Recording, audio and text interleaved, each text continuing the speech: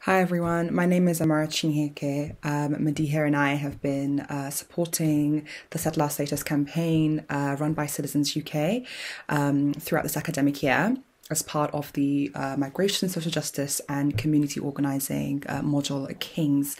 Supporting Citizens UK and the SOS campaign has been a truly transformative experience.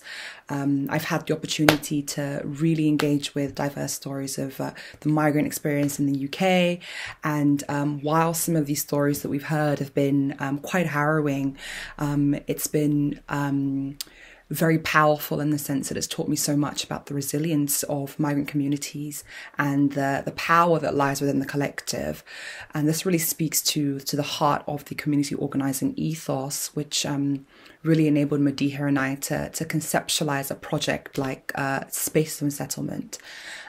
For us, it was really important to create personal narratives and to use the idea of creating agency to allow these communities to tell their stories and to mobilize from within the community.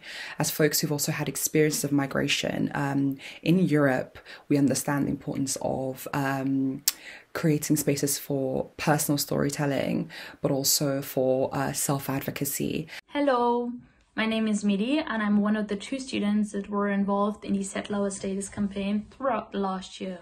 One thing to be highlighted here is the opportunity that we were given to think more specifically about the implications of injustice in a country like the UK and the relationship between migration, justice and community organising on the other hand.